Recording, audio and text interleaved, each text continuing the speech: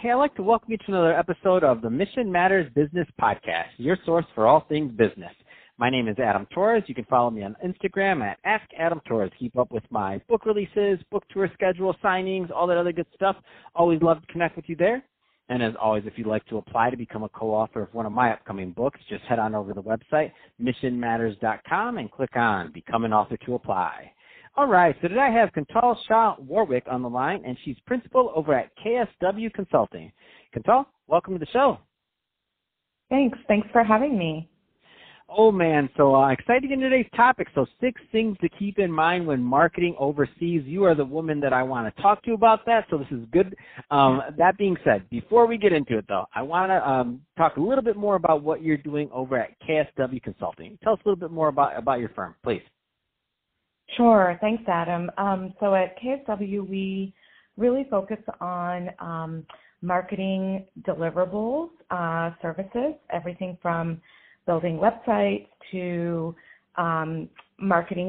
overarching marketing campaigns.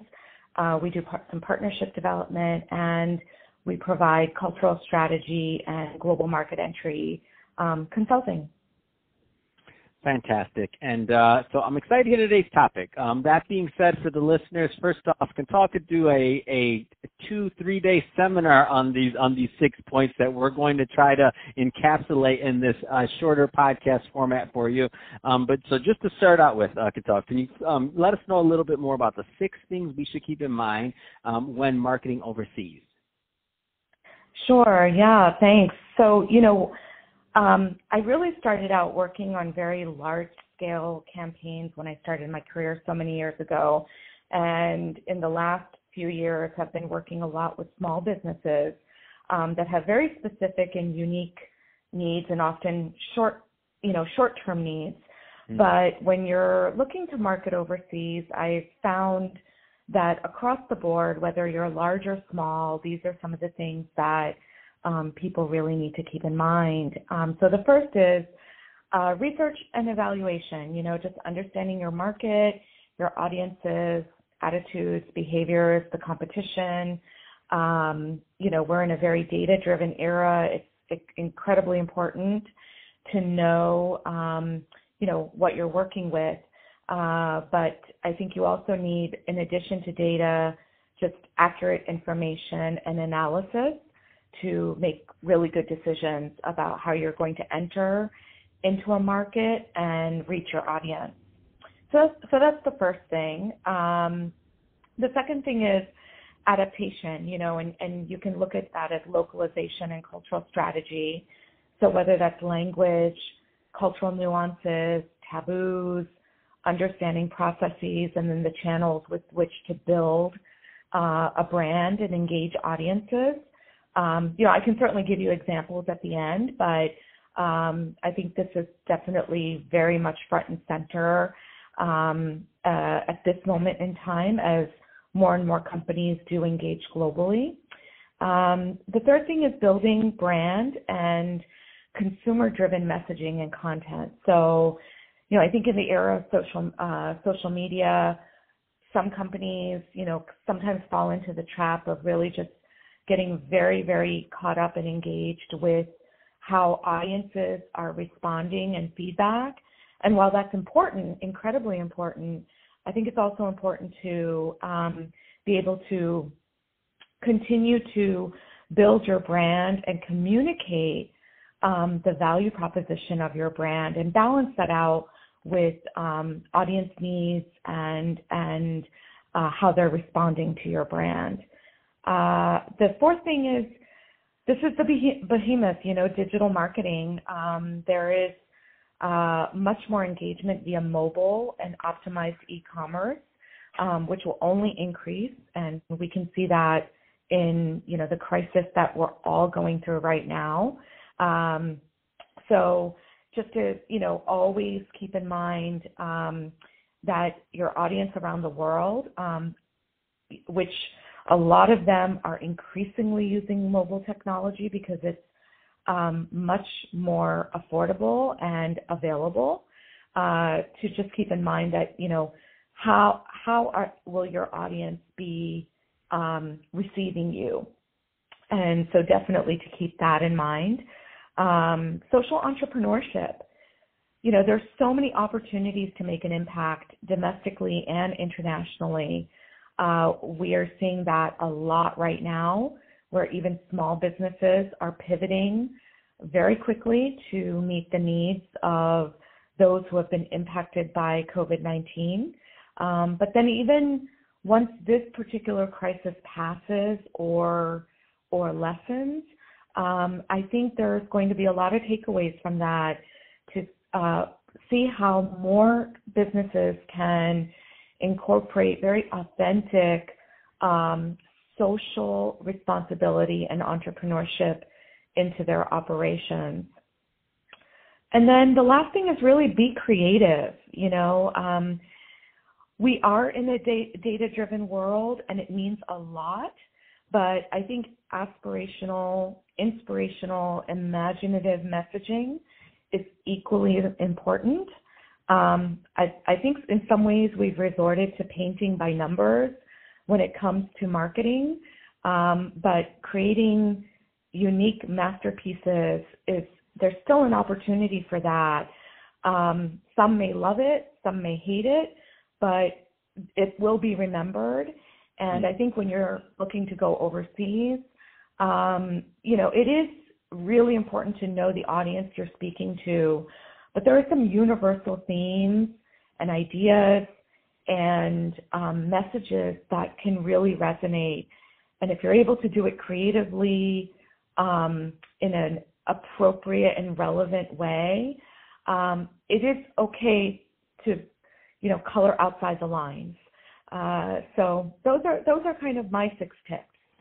I love it. And as I told the audience, I was like, man, you could teach a seminar on this. I already know, but I do want to pull out one particular theme on this, and not to oversimplify it, but I know you have a lot of experience in this area, and I know that certain themes tend to arise over time, and I know it'll vary from obviously business to business, size of business, industry, all that other stuff. We get that, but I know like on the digital marketing and branding piece, when people are going overseas, what do you find are some of those common mistakes where you're just like, it's those beginner mistakes that you see people make over and over and over again? Well, I think it really comes down to the audience and competition. I think sometimes, particularly with smaller businesses, but we've seen this even with larger brands, right? That they haven't completely had an understanding of the people that they're talking to. Perhaps they haven't found the best way to reach those audiences. So really understanding the local and the regional markets.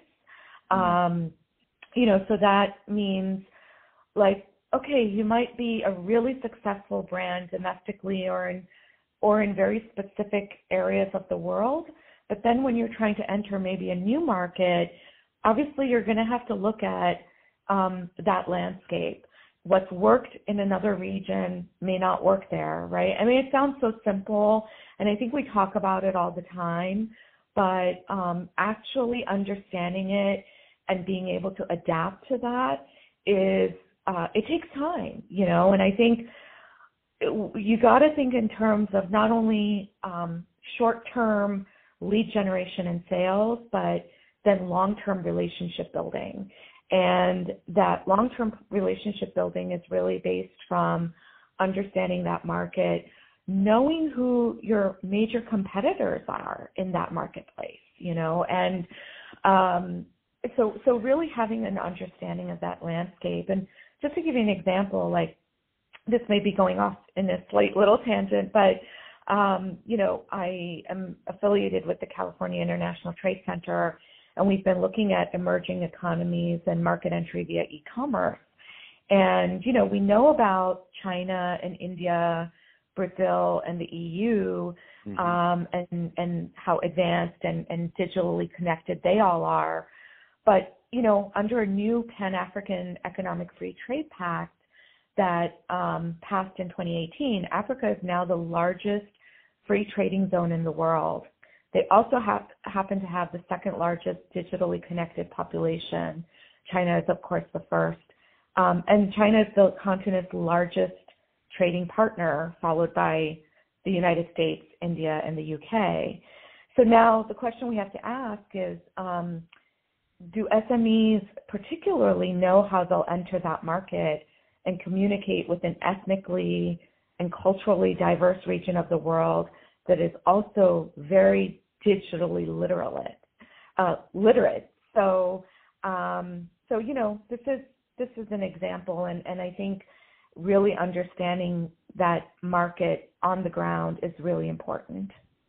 Oh man, that is so exciting. I love that you bring that up. And when you tie that into what you said about mobile, I mean, it's like you have to know mobile. There's a lot of people that are getting their internet and their device and their information and shopping and doing all these things on mobile. And so to assume that, it's just here, completely different, especially when you think about going abroad. So, I mean, I love it. All great information, Kuntal. So that being said, obviously we talk about this all day long, but we're about out of time for this episode. So that being said, if somebody's listening to this and they want to learn more about KSW Consulting, I mean, what's the best way for them to reach out to you and your team?